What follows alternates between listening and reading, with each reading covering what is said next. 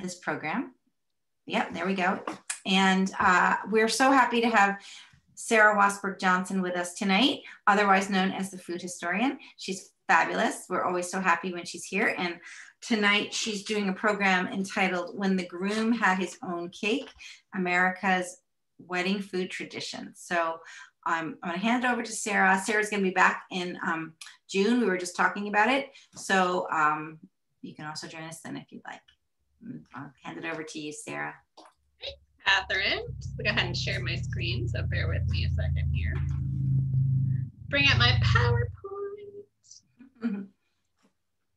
All righty. So let me get situated. All right. So thanks everybody for joining us tonight.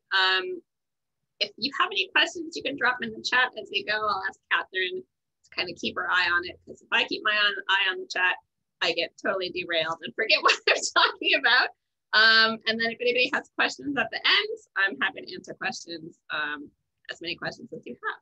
So I think we're gonna go ahead and get started. This one is called When the Groom Had His Own Cake, Food and Wedding Traditions in America. We're gonna talk about the 1850s to today. So it'll be a little bit of a whirlwind tour of wedding food traditions and wedding traditions actually more generally throughout American history.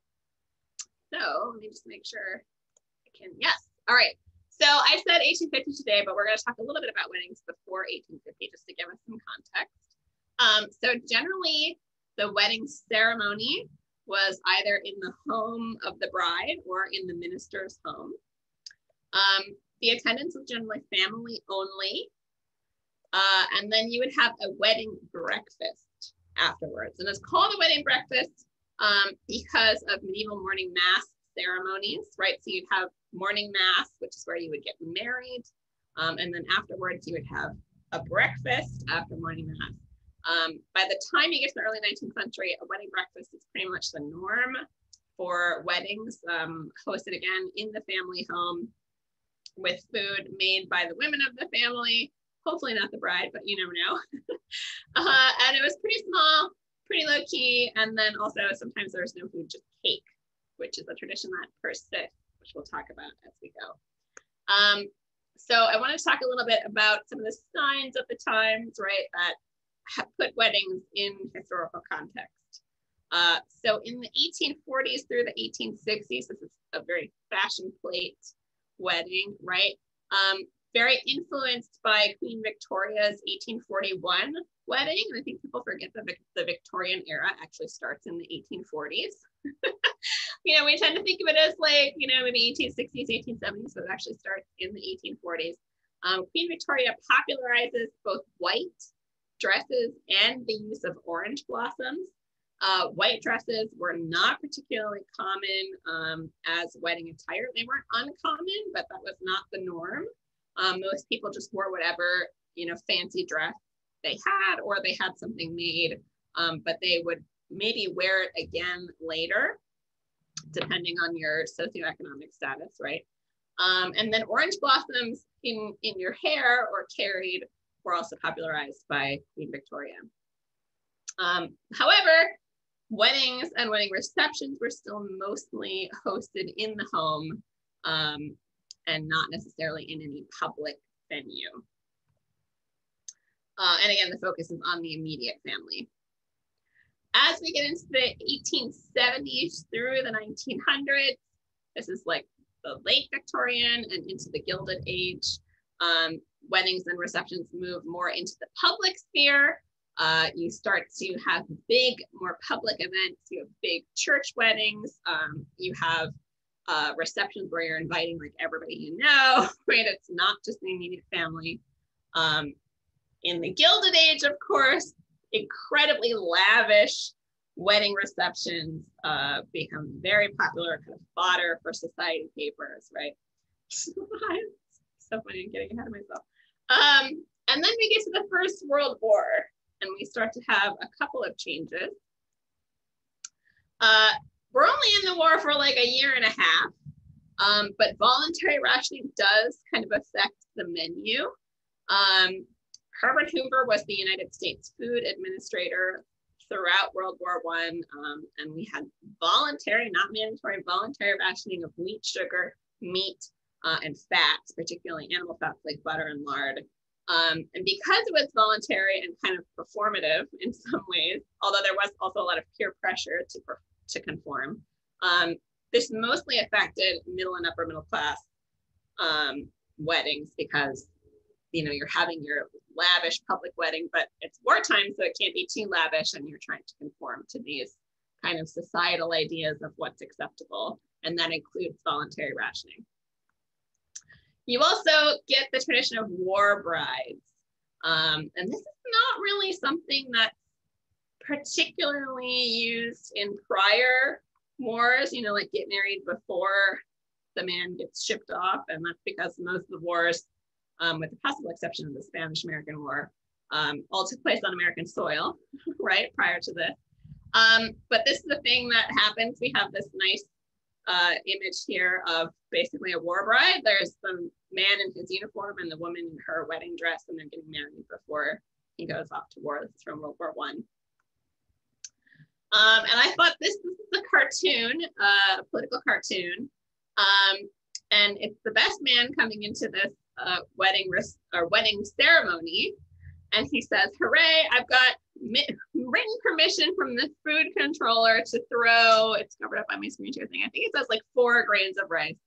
And so that's a joke, the food controller being Herbert Hoover, that you had to like get permission to waste food, throwing rice for the end of the wedding, right, which is the stereotypical tradition in the late 19th and early 20th century. So I cracked up the first time I saw this because I study World War I a lot.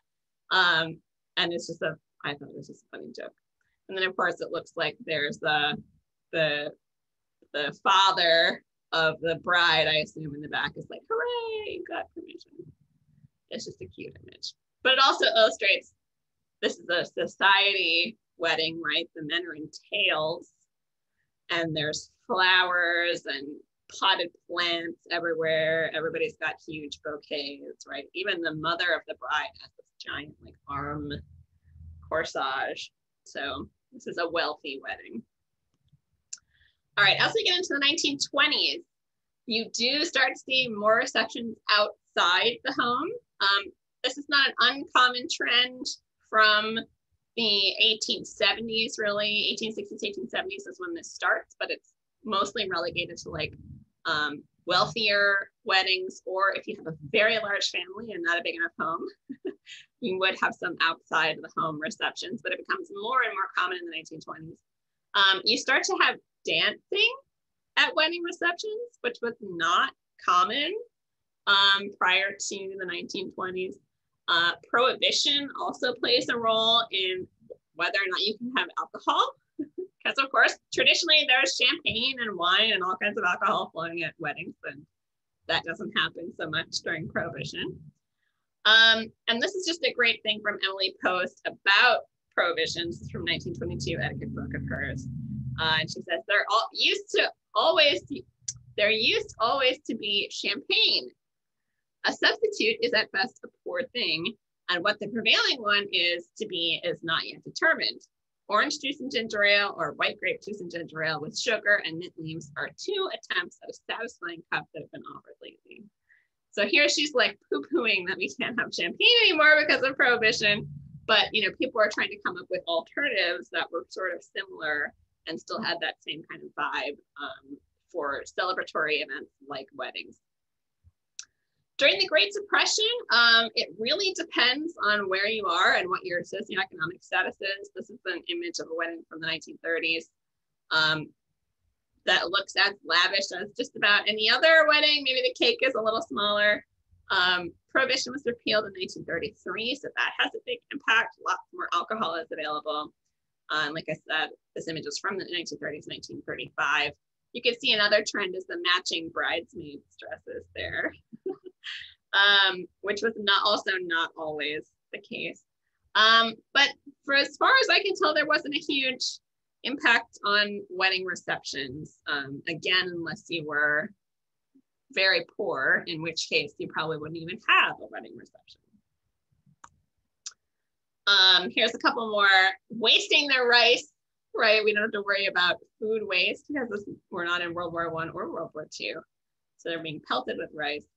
World War II, we get a lot more impact on weddings. There's this awesome cover image of a magazine that you can see right here. This woman in her bridal dress and her husband in looks like his naval uniform. They're cutting it with his sword. Maybe he's a Marine. So again, you get the return of war brides, and you get cardboard wedding cakes, which is what is illustrated here. So they have a dark unfrosted fruit cake, and to the side, you see this little roughly white thing, and that is a cardboard and paper cover.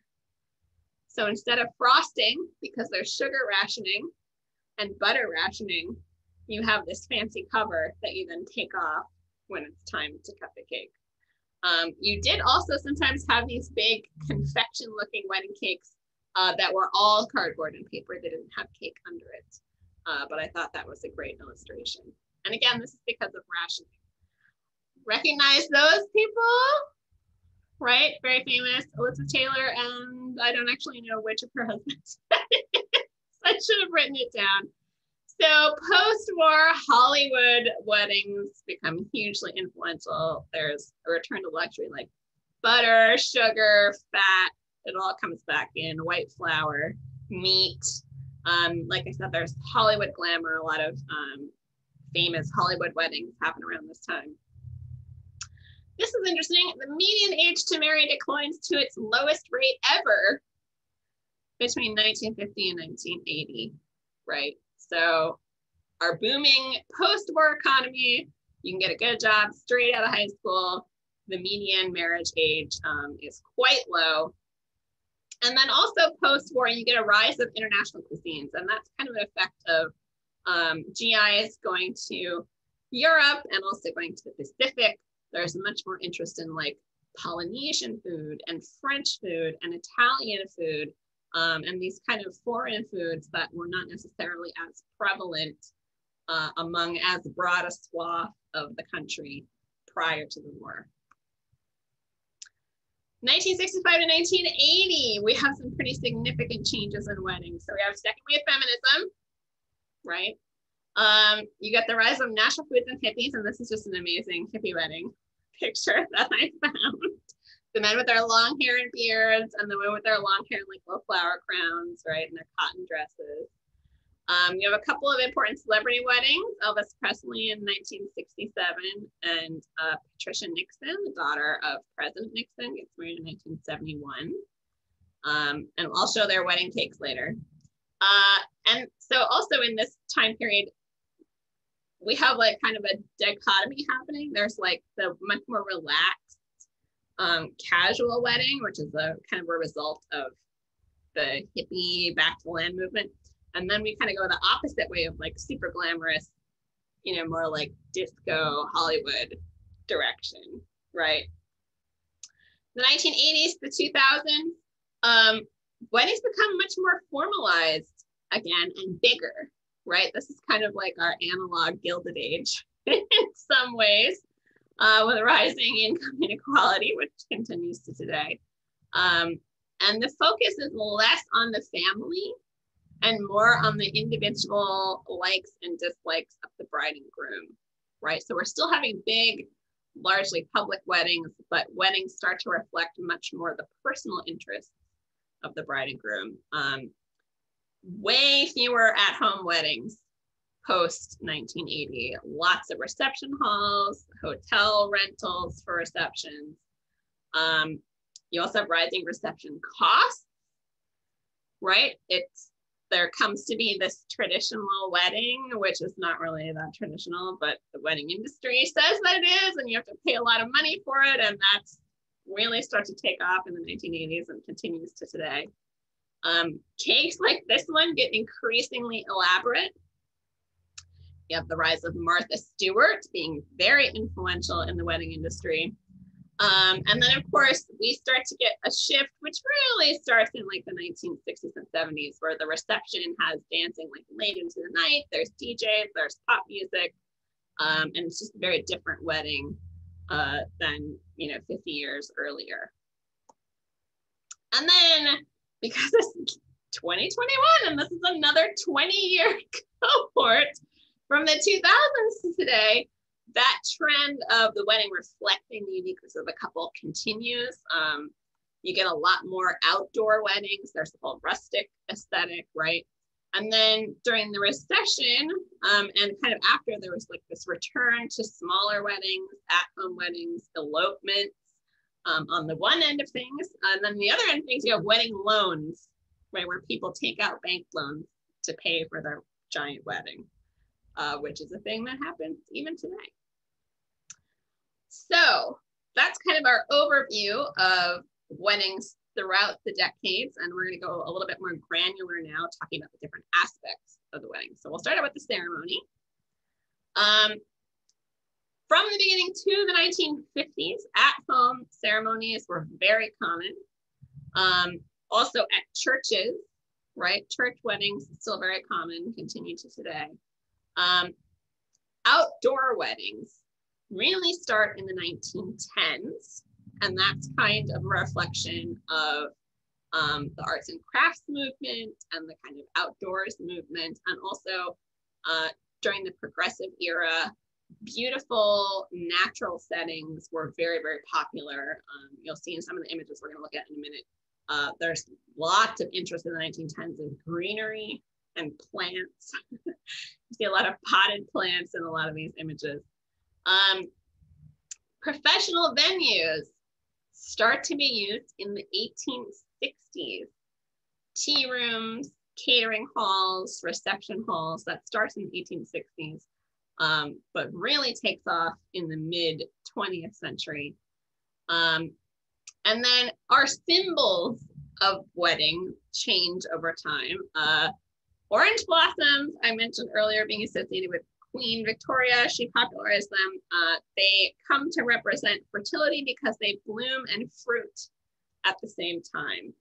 So here we have this nice little 1920s sheet music cover.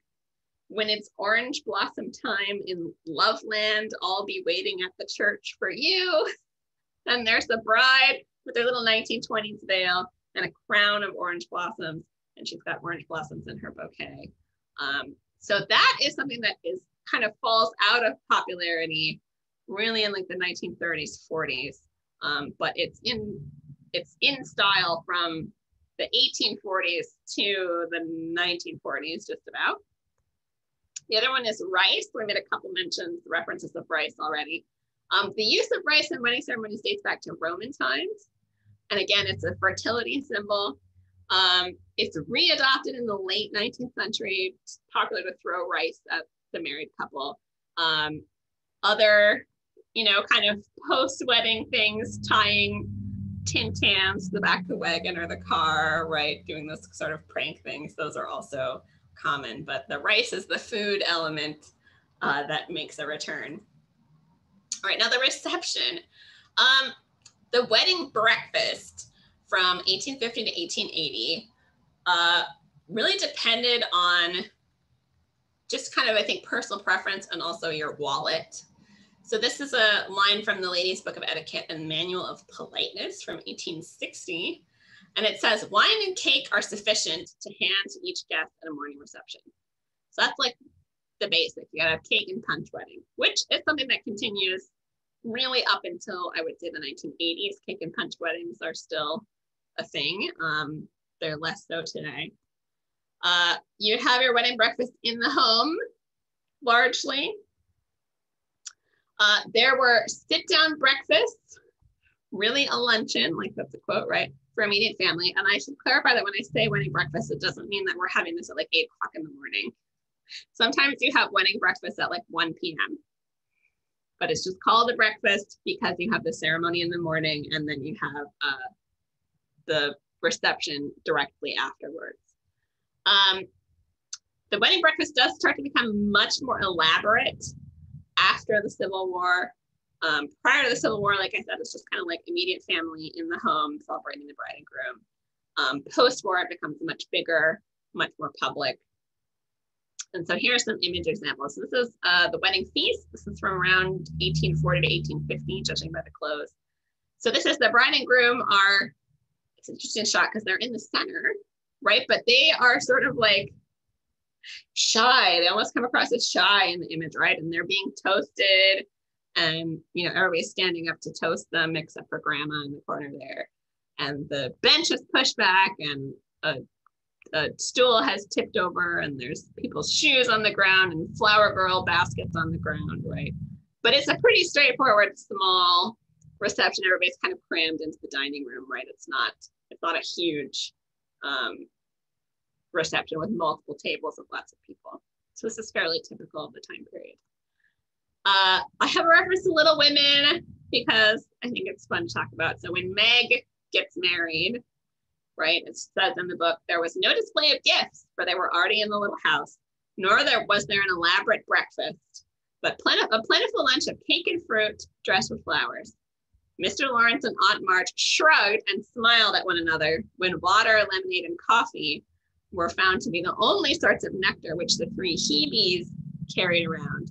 So that is a reference to the March family being temperance family, which means there was no wine, right? So the other reference in the Attic Code in the 1860s is wine and cake. Nope, not this family because they are temperance believers, right? So prohibitionists, so there's no wine. And the three Hebes, of course, being Amy, Joe, and Beth, are serving. So the girls are helping with the wedding breakfast. This is another image from the 1860s. A fairly wealthy household, judging by the furniture, but again, quite small, although there is a very elaborate cake in the center of the picture, and you can see the bride behind the cake with her little veil pinned at the sides over her low hair. Once we get into the 1880s to the 1930s, you start to get the seated breakfast, right, really a luncheon, which is what we have seen up until this point, which could have multiple courses. If you're wealthy, they might have very French influence in the food. We'll see some menus in a little bit here. And then you also get the rise of the standing breakfast, which is basically a buffet. And Emily Post in 1922 says, whatever there is must be selected with a view to its being easily eaten with a fork while the plate is held in the other hand. So don't serve anything that requires a knife and a fork, because people are going to be standing around or sitting on a chair with their plate balanced on their knee, right? So that's her advice for the standing breakfast, which again is basically just a buffet. It's not a plated and served meal. And then you do start to get prevalence of luncheon for morning weddings. They're no longer called breakfast. Sometimes they are, sometimes they're luncheons. It's just a matter of semantics. But it's not actually a breakfast food for any of this, really. And then when you have an afternoon wedding, it's followed by a tea. So we don't really have like evening dinner receptions, except for some of the very wealthy who normally hold later hours anyway. But for most people, you're either going to have a breakfast or a luncheon with your morning wedding, or a tea if you have an afternoon wedding. So this is a little trade card for a biscuit company, but it depicts a wedding breakfast. And again, this is quite a wealthy family. They have, I'm forgetting the word, the manservants. I'll think of it later. Anyway, they're wearing like 18th century livery. And you can see the bride is standing and cutting the cake in the middle, and there's all sorts of other desserts, right? And some people have champagne glasses and things like that. So, and again, it's a very small group. It's obviously in somebody's home, I would assume. Maybe it's a public venue, hard to tell. And then you start to get evening receptions. So they are around in the 1860s, but they aren't as common. So the ladies book of etiquette says, let the supper be laid early and ready when the ceremony is over, that the guests may pass into the dining room if they wish, as soon as they have spoken to the bride. So that is, you know, you're having the ceremony in the home. Then there's the receiving line. And when the guests go through the receiving line, they just go right into the reception and they can start eating, right? And again, they're usually held following afternoon ceremonies. They are, as I said, much more common in wealthier households than they are in middle and lower class households. And again, dancing is around, but not usual until the late 19th century. And it's really not the norm until after the 1950s. Even through the 1920s, 30s, 40s, having an evening reception with dancing is not super common. This is another very elaborate image from the 1880s. Again, super wealthy. You can see that giant wedding cake in the middle there. There's champagne, there's pineapples. The molded things are probably ice creams, which is very popular at the time. And you can see there's all sorts of other plates of little confections. And then there's individual place settings. So this is a seated breakfast. And now we're gonna get into some menus because they're a little crazy. So this is a wedding banquet from the British Cordon Bleu. As you can see, it's very elaborate. And it's in French. Everything is in French. So they start with black and Norwegian caviar. They have oysters. They have pâté de foie gras. They have a galantine of veal head, which doesn't sound that great. Terrines, right? All different kinds of terrines. Salmon with mayonnaise. What else do we have on here? Beef tongue, roast beef, chickens, York ham, pâté de venison, pâté of pheasant, roasted pheasant. You know, this is just where we have pigeon. And then at the very end, we have salads. And then all sorts of different pastries in addition to the wedding cake, right? So this is all in addition to the wedding cake. This is from the Steward's Handbook and Guide to Party Catering in 5 Acts by Joseph Whitehead, published in 1889. And they only get more elaborate from here. This one is like a slightly less elaborate one, but still a very wealthy wedding in St. Louis. And it's for 150 covers. And covers is a restaurant term meaning place setting. So this is for 150 people. And again, they have consomme, they have a pâté of oysters, right? Beef tenderloin with truffles. And then I don't know if you can tell, they have like the wine in between each course. We start with the Sauterne, there's Chateau Bouillac, then there's an Amontillado sherry, and Roman punch, which is an alcoholic punch.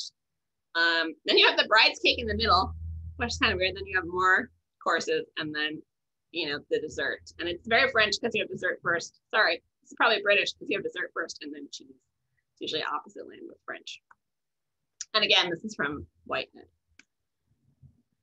This one I find hilarious because Joseph Whitehead was like, I guess I have to include a menu for poor people. So this is a very simple wedding breakfast. It's a restricted price of $2 per person in 1889, which was not cheap, but apparently he expects this to be, you know, this is, oh, if you're poor, this is what you have, but it's still quite expensive, right?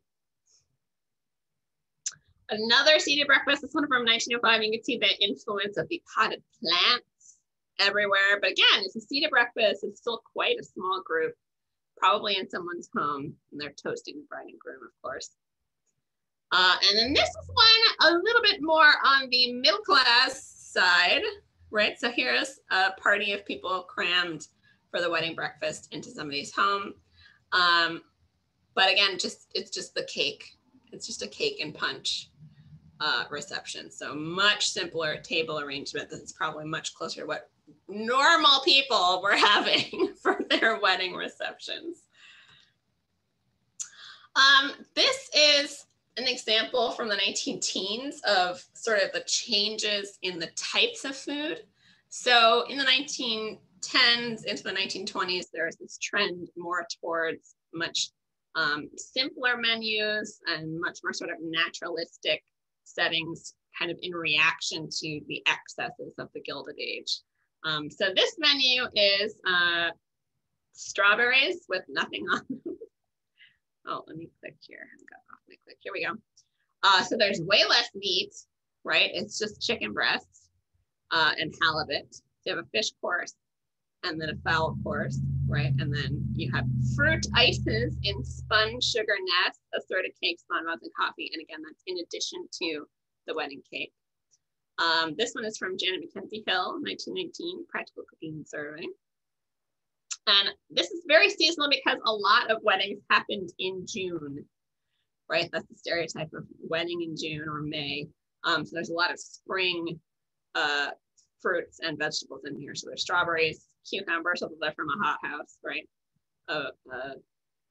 Not from the garden. There's peas, asparagus tips, right? Much lighter food than the prior one with all of its pâtés and venison and roasted pheasant. This one is from 1922, again from Emily Post, suggested seated breakfast. So you have bouillon, you have lobster Newburgh, supreme of chicken, peas, aspic of foie gras, celery salad, ices, and coffee. And then she gives alternatives. Instead of bouillon, there may be caviar or melon, or grapefruit, or a puree or clam broth. For lobster Newburgh, maybe soft-shell crabs, or oyster pate or other fish. Or the bouillon may be followed by a dish such as sweetbreads and mushrooms, or chicken pate, or a broiled chicken, or squab with a salad. Or the chicken or squab may be the second course, and the aspic with salad the third. Individual ices are accompanied by little cakes of assorted variety, right? So lots of little things, lots of different things. Multiple courses, right, are still kind of the norm for the middle class and upper middle class. And then Emily Post also gives some examples of a standing breakfast, which again is basically just a buffet. So you'll note all of the cold and hot dishes are pretty easy to eat with a fork. You notice it's boned capon, right? Not anything you need a knife to eat with. And you see a couple of references to sweetbreads. Sweetbreads are the thymus gland of a calf.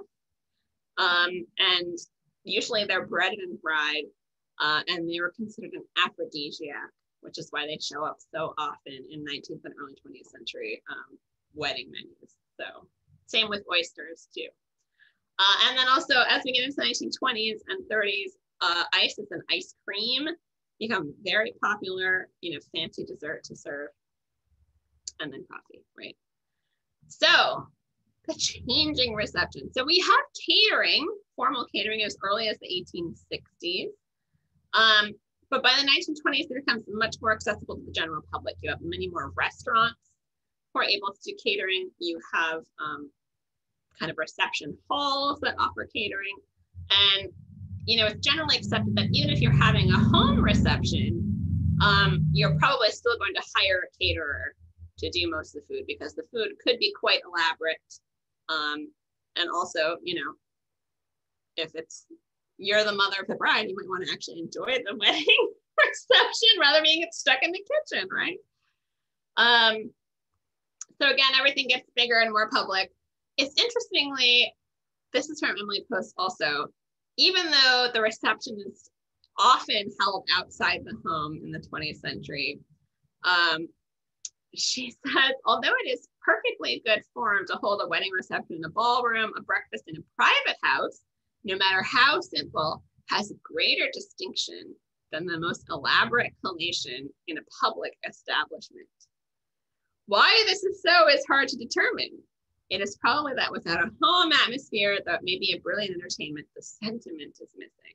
So I found that very interesting, that there's still kind of this preference for the home receptions for a lot of people, even at the same time as weddings are getting bigger and more elaborate.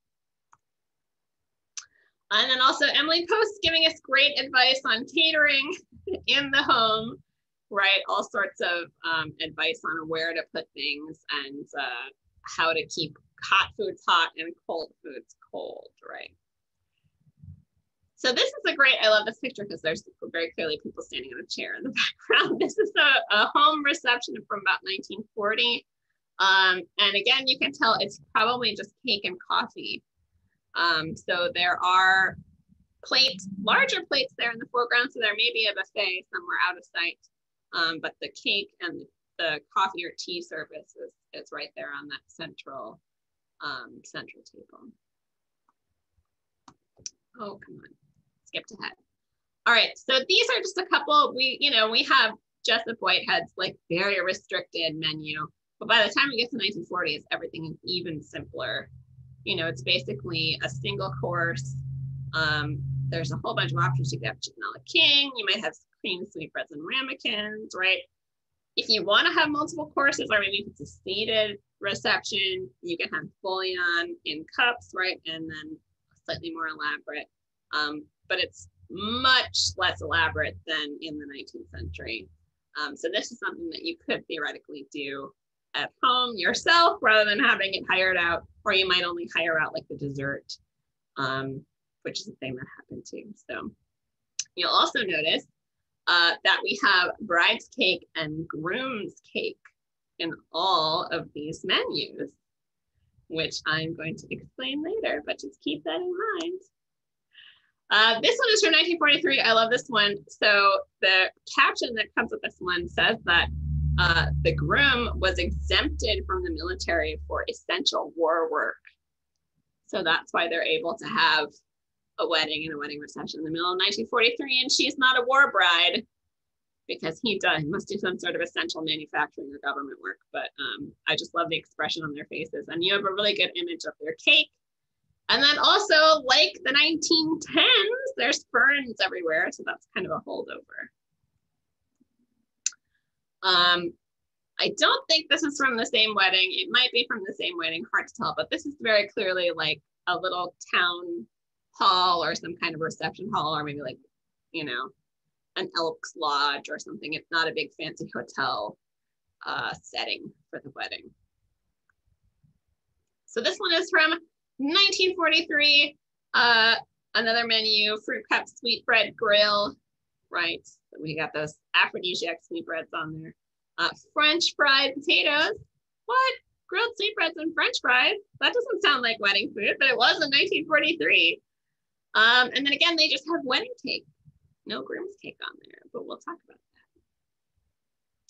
that. The classic settlement cookbook from 1947 has a bunch of different wedding menus. I'm not going to go super into them, but you can see they have one listed as breakfast, and then they have multiple dinners, right? So this kind of reflects the change of, you know, the wedding reception moves later and later into the day. And then at the very bottom, they have a reception, which I think is more like a standing breakfast, a buffet, because it's like open face sandwiches, chicken and sweetbread salad, right? And then stuffed olives, stuffed celery, and then desserts. So it's a little bit simpler than the other ones. The Indomitable Fanny Farmer has probably the simplest wedding breakfast menu there is. I love how, so that actually a luncheon reference is from Fanny Farmer. So it's just some sort of clear soup, creamed lobster with rolls, strawberry parfait, black coffee. That's it. In addition to wedding cake. There's always wedding cake in all these menus, whether it's on the list or not. Okay, I don't know if you recognize this couple.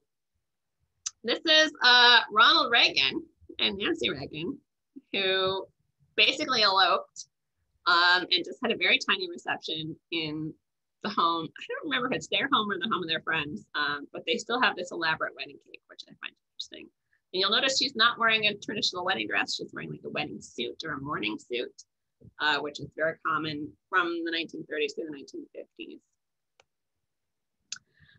This is a wedding in Harlem at, you know, like an evening club. You can see there's a stage in the back with like guys with maracas painted on the walls, very tropical feel. And I love this one because they have a champagne fountains in addition to their giant buffet. And I love that the wedding cake is on its own stand in front of where the bride and groom are. So this is a very elaborate rental from 1953, again, in Harlem. I forget the name of the club, but, and then of course you probably recognize these people, right? John F. Kennedy and Jackie Kennedy at their outdoor wedding reception on Cape Cod with their, looks like not a big enough cake probably for how many people were there. I think I have another image, yes. And this is an example of, again, a seated reception and with the half a pineapple with the salad in it for start. That tells you how much money was involved probably in this wedding. All right, now we're gonna get to the cake. We went through all the receptions. Now it's time to talk about cake, which I'm sure is gonna be everybody's favorite. I love Laura Ingalls Wilder. I remember reading this as a kid and being very impressed about the beating the egg whites. So obviously Laura Ingalls Wilder is a good example of like a lower class, working class, more wedding. So she wears a black dress, right? And then it said, a mom made a big white cake. Laura helped her by beating the egg whites on a platter with a fork until Ma said they were stiff enough. My arm is stiffer. So she's having a wedding reception at home because they didn't have a big elaborate wedding because Laura was worried that her father would want to pay for it and she didn't want him to spend the money, right? So, but they still have a white wedding cake, which is not necessarily typical for that time period, because the original wedding cake was a fruit cake. So this harkens back to, again, medieval Britain and the medieval great cakes tradition, heavy on dried fruit, heavy on nuts, spices, molasses or honey. And again, that is all because during the medieval period, all of those things had to be imported and they were all quite expensive, right? So that was the way you showed your wealth, was to have all these imported dried fruits and imported nuts and spices and sugar. And then in the mid-19th century, bridal cake arrives. So it's a white cake made leavened first with egg whites, like Laura is beating all those egg whites, and then later you get baking soda, baking powder, things like that as chemical leaveners. It's made with white flour, refined white sugar, and butter. And white flour, you know, the more mechanized flour production becomes, the more accessible white flour becomes. Same with sugar. So that is kind of a reflection of technological advancement in addition to style and taste. And so when the bridal cake arrives, then the original wedding cake becomes the groom's cake. And the groom's cake becomes a souvenir of weddings. So this is like, it's not atypical throughout the 19th century when you have a big public event that you give people something to take home, usually food. This happens also with funerals and funeral cookies that people would take as like a keepsake, a favor from the event. So the groom's cake, because it's a fruit cake, because fruit cake keeps very well, that becomes a souvenir. And the bridal cake, which does not keep very well, becomes what is eaten at the reception. Souvenir cake is a thing. This is souvenir cake from Queen Victoria's wedding in 1840-41. Yeah, like I said, other events also had souvenir cakes or cookies. Bridal cake got eaten, groom's cake got taken home. This is a souvenir cake from the wedding of Tom Thumb and Lavinia Warren. It was a wedding hosted and paid for by P.T. Barnum. You had to pay to attend, but you got a piece of souvenir groom's cake, and this is one that survives from 1863, which is pretty cool. And then in 1871, we get the royal wedding of Princess Louise. And this is her insane cake, although most of that is not actually cake. It's on this giant stand, right? So I love that this cake talks all about the decoration and nothing about what kind of cake it actually was. I'm guessing it's a fruit cake because, you know, the British monarchy seem like traditionalists, but it doesn't really say. This one is interesting. This is Woodrow Wilson's daughter's wedding cake in 1913. I find it very interesting that they put a giant vase of flowers on top. But you can see it's much simpler, much smaller, you know, very much in the style of the 1910s. There's greenery everywhere, right? Not this elaborate monstrosity. Granted, this is monarchy, but still, American president's daughter getting married, and that's the cake. So the souvenir cake continues well into the 20th century. Emily Post gives advice for the black fruit cake, right? I love this. She says, at a sit-down breakfast, the wedding cake boxes are sometimes put one at each place on the table so that each guest may be sure of receiving one, and other thoughtless ones prevented from carrying away more than their fair share. So, you know, as if you have a standing breakfast or any kind of reception line, then you would like hand somebody a box of cake as they left. But I find it hilarious that she's like, don't put it in a pile because people will take more than one. Human nature, I guess. All right, so this is interesting. So this is 1941. So this is well after, almost 100 years after the introduction of the white bridal cake. But in the American Woman's Cookbook, the wedding cake, as you can tell from the recipe, is a fruit cake. So this is something that persists in cookbooks. You see recipes for wedding cake and it's still a fruit cake. Sometimes you'll see both wedding and bridal cake or bridal and groom's cakes in the cookbooks, but often it's just wedding cake, which I find interesting. This one is a couple of examples from World War II. The above is an illustration from the American Woman's Cookbook from 1941, so just prior to the US entrance into World War II. And you can see, it says, the most exquisite creations of the clever hostess are in pulled and spun sugar for bridal parties. So that's before sugar rationing. And then the one at the right is from a wedding of Libby and Captain. So probably a war bride wedding, right, in 1943.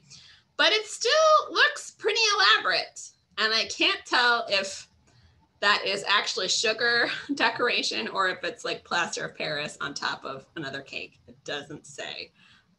But that's just an example of 1940s World War II era cake there. This is another very simple one in the 1940s. This one, hard to tell if it's in wartime, but it probably is. The cake is very small. And the reception, it looks like it's just like bread and salads. You know, it's hard to tell. We can't see the whole table, but not necessarily a very elaborate wedding, right? Clearly in somebody's home, probably the family of the bride. This one is 1946, and here again we have another wedding cake recipe that's very clearly a dark fruit cake still. Same with the 1950s. Wedding cake is still a dark fruit cake. But we're also, I think, starting to get into, if you're not making your own wedding cake, it's probably going to be a white, you know, bridal cake, right? So here's one from the 1950s. I love her little tiara with the veil, and it's a very elaborate multi-tiered cake with giant wedding bells on top. This one is from 1962. It looks like it's held in a high school gym. Hard to tell, might be a church basement.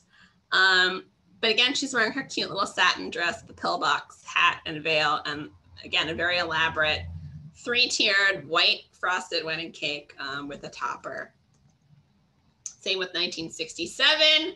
You know, we still, the giant wedding bell motif. Now we have some pillars, right? And of course, this is Elvis Presley's wedding with 7-tiered wedding cake. But again, a little more elaborate. There's some color on there. It says Priscilla and Elvis on the top, which is very sweet. There's some more interesting decoration, but still giant, still white, still multi-tiered. I love this picture. So these people are totally unidentified, but very clearly here's the hippie bride with her hippie groom. And it's very clear who ordered the cake. Probably not them, probably the mother of the bride. It's a super traditional white multi-tiered cake with like the traditional bride and groom figure topper in a white dress and a tux. And then there's the actual bride and groom. So I love this as sort of like an artifact of cultural change in the 1960s and 70s. This one also from around 1970. So here we see some of the changing fashion. The bride is wearing a short wedding dress, but again, the cake is still super traditional, still white, still frosted and white. There's swans, you know, there's a little cake topper. This one is Patricia Nixon's wedding cake from 1971. Again, not very elaborate cake itself, but the display is incredibly elaborate with multiple tiers. I don't know how they cut it, but there you go. Of course, she got married at the White House, right? Here's another one from the 1980s. Again, still white, still multi-tiered, still frosted with white. 1989, we start to be a little bit different. We have some color on there, right? Some little purple roses. I don't know if you can see it. I can't see it very well because it's so bright in here. But there is a red light up fountain underneath the cake, which just seems very late 80s to me. And I think the base is also a sheet cake. Hard to tell from the picture. But yes, and there's still wedding bells, still little people figures on the top, right? The motifs haven't changed. Then we get to the 90s, and something does change a little bit. We get away from buttercream and spun sugar frosting and toward fondant. And this is very much the influence of Martha Stewart here. This might even be an image from a Martha Stewart weddings magazine. I don't remember where I got it from. But much more simple, right? The frosting is smooth, it's more minimalist almost. And that kind of reflects a trend also in wedding dresses. If anybody remembers wedding dresses from the early 90s, very minimalist compared to the 1980s, which, you know, it's kind of interesting because the 1880s and 90s were also very elaborate, and then the 1900s and 1910s were more simple. So it's always, you know, as we're coming out of excess, we always have something of a backlash against that, right? Go the other way.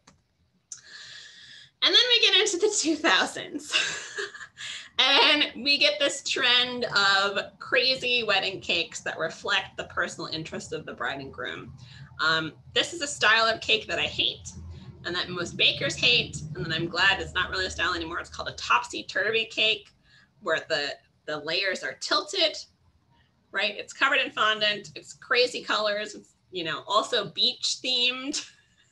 Says just married. This is very indicative of the early 2000s of these more personalized wedding cakes. It's probably a different flavor for every layer, right? Which is another thing that happened starting in the 1990s. We start to get more interesting flavors than just white cake and white frosting. Then we get to the 2010s, and this is what's called a naked cake. So it's a cake that is not frosted, except for maybe in the top and in the middle. So there's not frosting on the outside, and you can see very clearly this is a rustic aesthetic for this cake. But also in the late 20th, early 21st century, the groom's cake returns, but instead of being a fruit cake, unless your very traditional mom did the cake ordering, it's usually a chocolate cake, or a cake that reflects the taste and preference of the groom. So it's not super common, and it's not a souvenir, but again, it's a reflection of you know, changes in tradition where the wedding is much more indicative of the individual interests of the bride and groom rather than what is the larger social or family trend. And the groom's cake kind of fits into that. A lot of groom's cakes are like sports themed or like fishing and hunting, you know, something like the groom can have one tiny little slice of the wedding to himself. So it does come back, but it's still not as popular, and it's not usually fruitcake like it was historically. So where do we go from here? I'm not sure, but I think the general trends of individualism are going to continue. I think it depends very much on people's socioeconomic status. I think the trend of at-home weddings and elopements and things like that are going to continue because weddings are incredibly expensive, and they can be difficult for young people or their parents to fund. I think the rustic cake trend is going to start. I didn't even talk about the non-cake trends. I probably should edit this and put some stuff in there about cupcakes, because there was definitely a cupcake trend in the 2010s that kind of persists. There was a donut trend, having donuts instead of wedding cake. More recently, I have seen trends of cheesecakes, but they're actually, it's for people who don't like sweets. So it's a tiered cake made out of giant wheels of cheese, not actually cake. So I think the trend is going to be less focused on what is the broader societal fashion and more on individual tastes and people kind of bucking tradition, which isn't really tradition in a lot of cases anyway. So I'm going to stop sharing. I see somebody dropped a comment or question in the chat. Oh, thanks, Sandy. I'm glad you liked it. Did anybody have any questions or comments? Want to share your own wedding story? I don't know. We can let people unmute if they want to unmute. Yeah, you can unmute, guys, if anybody wants to ask any questions. I just gave you permission to unmute and put your videos on if you want. I will tell you, I did have naked cake at my wedding. I had 3 wedding cakes because I like variety.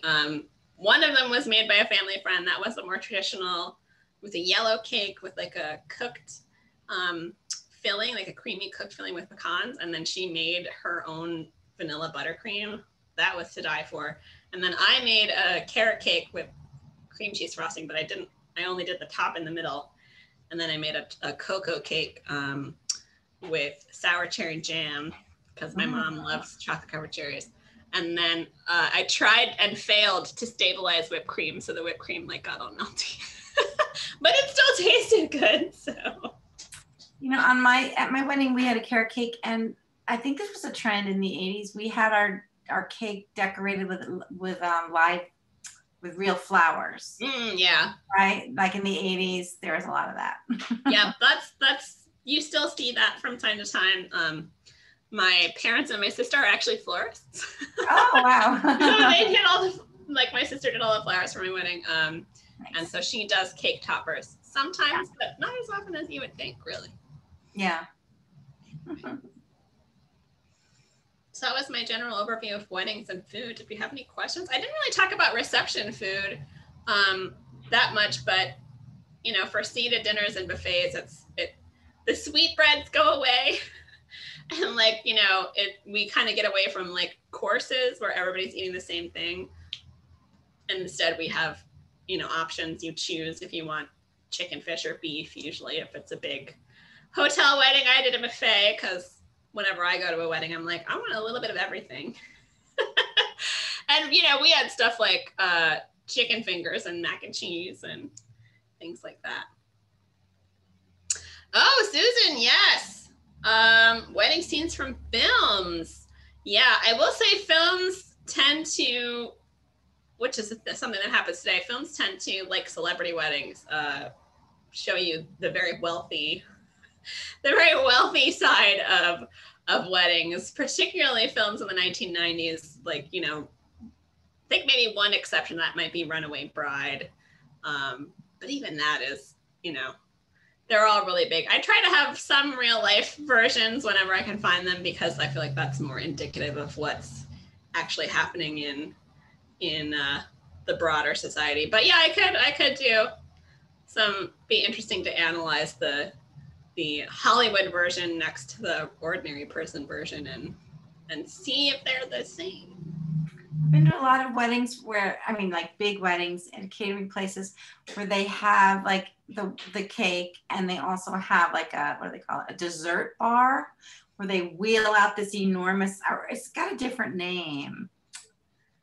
But anyway. I think I know what you're talking about. I can't think of it either. Yeah, it's not a dessert bar. It's like a Viennese something. Oh, yes. Yes. I know exactly what you're talking about, but it's like all different kinds of pastries and stuff like that. Yeah, like it's overflowing. Yeah. Yeah, that I think is more common at like hotel weddings or reception halls where, you know, the caterer is on site. I had something kind of like that because my mother-in-law wanted to make cookies for the wedding. So she made like 6 dozen of each kind of cookie and she made like 8 different kinds of cookies. Wow. So much food. Motivation. So that was, you know, inadvertently we were like, instead of giving Groom's cake as a favorite, was like, take cookies home, everybody take cookies home. Take a dozen home. There's an interesting question in the chat. Oh, thank you. Oh, Sandy, what do you think weddings will be like when people start having them again? Good question. I actually have a couple of friends who postponed their weddings because of the pandemic. One was going to get married in Italy 2 years ago.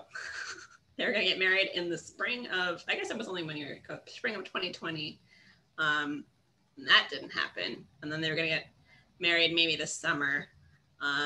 But then they just went and had a courthouse wedding, and they're going to have a reception at a later date. And then another one of my friends is going to get married last year, pushed it back to the fall of this year, and then their wedding venue got sold out from under them. So now they're pushing it back to 2022. I don't know what they'll look like. I think it will depend on how quickly we have like a return to normalcy. But I wouldn't be surprised if we didn't have smaller weddings, just in general, in large part because I think people would continue to be concerned about COVID, even as people are getting vaccinated.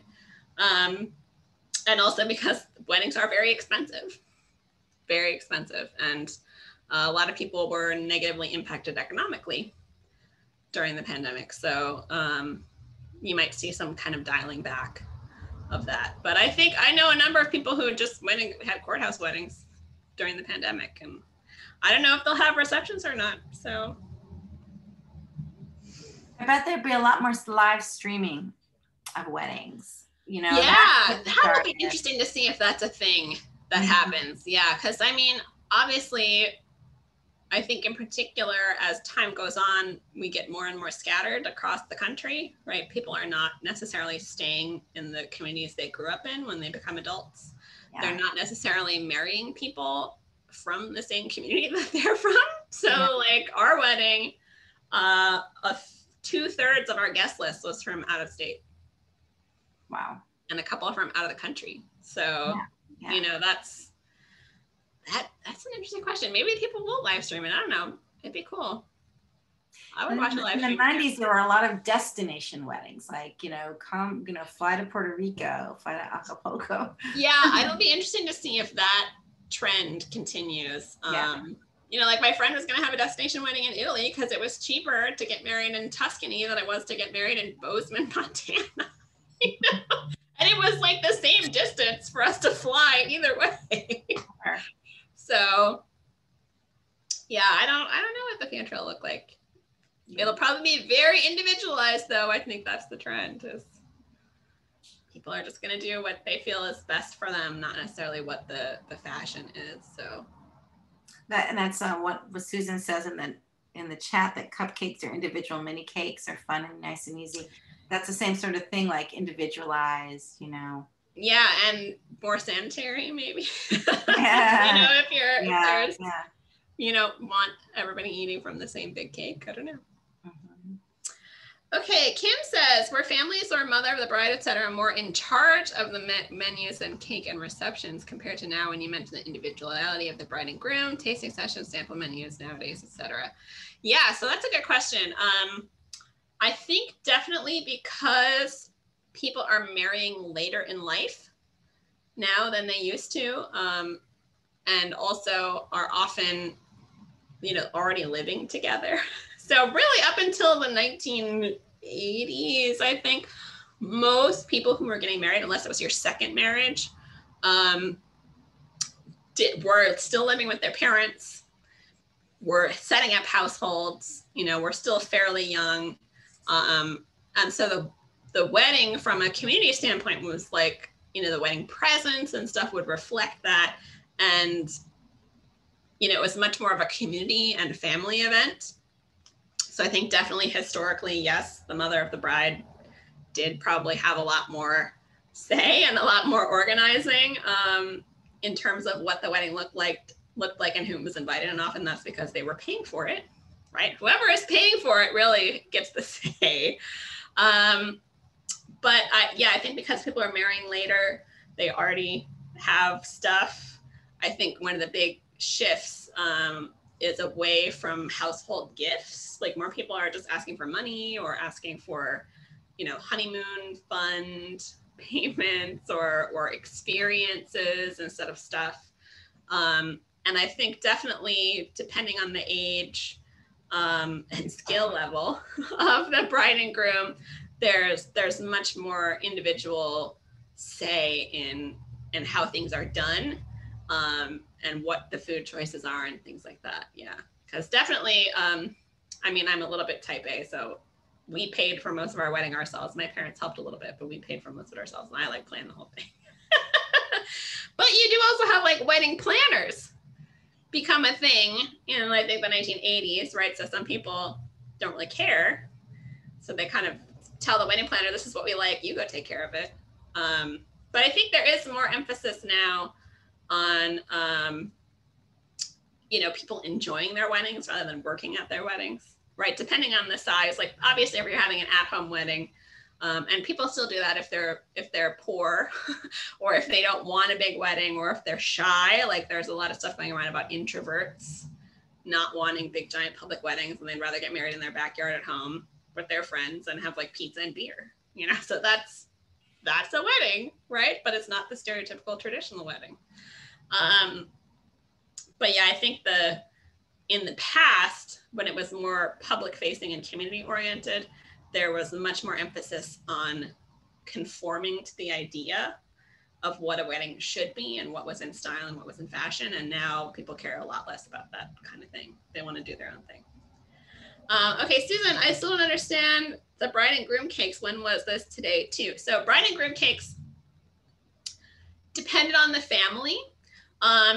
Sometimes your wedding cake, the wedding cake was fruit cake, right? That's what it was made out of. It was not a white cake. But then in the mid 19th century, we start to get these light white cakes with white frosting. Then that becomes a bridal cake. And if you have a bridal cake, then you would probably also have a fruit cake that would be called the groom's cake. So that trend kind of continues really until the mid 20th century, although I have heard from people, particularly in England, where I think that tradition holds on a lot longer, that they would still have souvenir cake like into the 80s and 90s. And then around the late 90s, early 2000s, the idea of a groom's cake got revived, but it was less about the type of cake and more about reflecting the interests of the groom, so that the groom had some presence in the wedding, because, you know, stereotypically it's all about the bride, right? That's also starting to change a little bit. Not only because of, you know, people want more equality in their partnerships and they want that reflected in the wedding, but also because we have weddings that don't have brides, right? Or that have two brides. So that changes things a little bit too. So the groom's cake had, I think, kind of a moment in the late 90s, early 2000s. It's not, I don't think, as popular anymore. I think because the emphasis is more on like just the food rather than what is this representing, you know? But you do still see it occasionally that people will have, you know, one traditional white bridal cake and then either a chocolate cake or a fruit cake. But I think more often it's just, you know, the different layers of the wedding cake are different flavors. So, all right. Any other questions for me? This one's coming. Yes, multiple questions. E. Urbach says, what are people supposed to do with the sugar cake toppers after the wedding? You can wear a wedding dress again, but I inherited my grandma's cake topper from 1945, but I wouldn't use it again on another cake. Yeah, so there's all this weird, I shouldn't say weird, there's a lot of, you know, traditions around saving parts of the cake and saving things from weddings. I think it's totally subjective. I find it very interesting that your grandmother's cake topper was made of sugar. I assume like a molded sugar piece, and they saved it, but, you know, put it in a box and in 50 years you can give it to a museum like they did with Victoria and Albert's souvenir cake, right? But yeah, I think it's just a nostalgia thing, kind of like people save the top tier of the wedding cake and freeze it, and then you're supposed to eat it on your anniversary. Somebody very nicely set aside the top tier of our wedding cake, and then it got forgotten out overnight. So we did save some slices of cake because we had so much cake. So we did eat our wedding cake on our anniversary, but it was not the cake topper, which I find interesting. So I think that's just a souvenir thing. People want to save that. They're not, I think a lot of cake toppers now, well, probably are plastic, but you know, there were also ceramic ones. So mine was ceramic, a little vintage one my mother-in-law found. Oh, yes. Okay, Kim. Yes. Did you come across any American tradition of saving the top tier for eating on the first anniversary? Yes, that is definitely a thing here as well. Yep. She says it's important in Ireland. There's so a lot of wedding cakes, particularly if you are ordering an elaborate fondant wrapped wedding cake, I think are not very good tasting. Usually, you know, the cake is maybe a little dry. The fondant is, you don't really want to eat the fondant. People do, but it's not really meant to be eaten. So there's, you know, some kind of fun cultural stuff about the joke is you save your wedding cake to eat on your anniversary and then it tastes terrible. You're just kind of like, oh, why am I eating this? Oh, yes. Okay. Her grandma's cake topper is made of royal icing in the shape of a wedding bell. Yeah, that's, I can tell you from a museum perspective that archivists hate food, historic food, because it's difficult. It's difficult to conserve. Yep, definitely keep that cool and dry if you want to save it. But like I said, I think it's just a nostalgia thing. So any other questions? I know this is a lot of conjecture. I'm sorry, there hasn't been like a serious study of modern weddings in academia that I've run across. There probably exists, but I haven't read it yet. So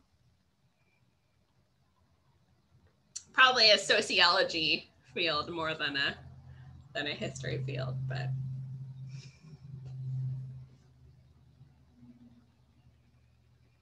any other questions?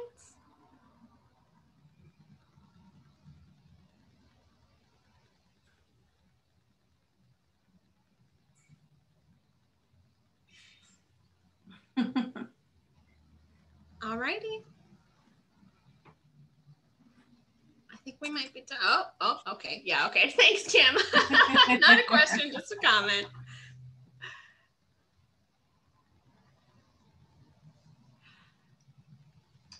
Well, I guess that's it. Yeah. Sarah, thank you so much. You're always just so much fun and so much information, and always just a delight to have you. So thank you. And thank you all for joining us. Thank you, Catherine. I enjoyed it as always. Sorry if it comes across as like information spew, but no, it's wonderful. I think we have fun. Yeah, it's very fun. All right. Well, good night, everyone. Thanks for joining, and check out the library calendar. There is a ton of stuff going on in June. Bye. Good night. Bye. Good night.